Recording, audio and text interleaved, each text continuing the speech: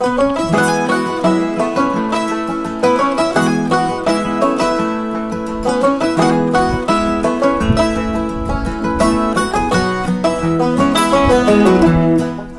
must have stepped on him or something, because he's dead.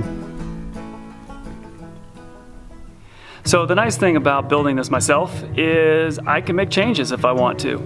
I mean, we built this long wall here according to the plans I drew up, and everything looks good, you know. I mean, according to the plan, it's all drawn to scale on here, and it looks good on paper, but that doesn't mean it looks good in real life.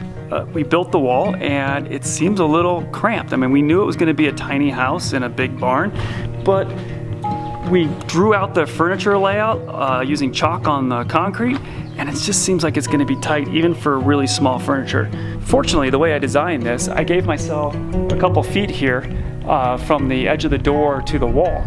And originally that was going to be storage on the shop side, but I got plenty of storage on the other side of the door.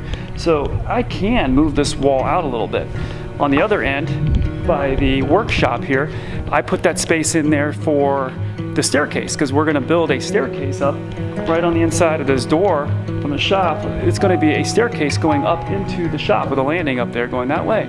So it's not really a big deal if I take the wall from the edge of this wet wall right here on the other side of the workshop door and just pop this whole thing out.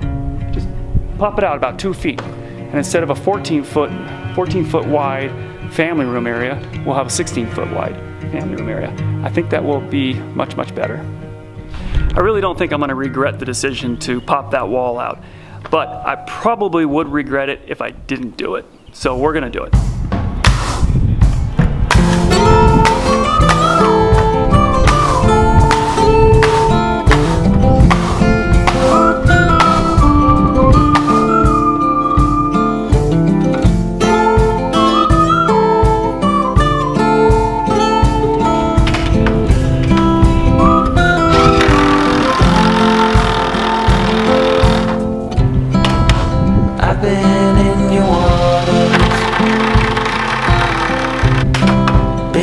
At your door, I know one thing for sure, I've never been so close before.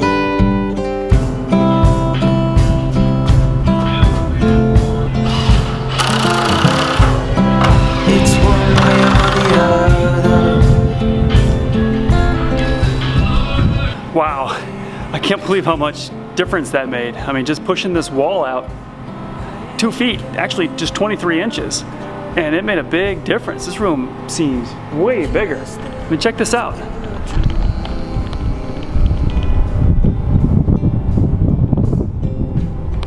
I mean, it just feels a lot bigger.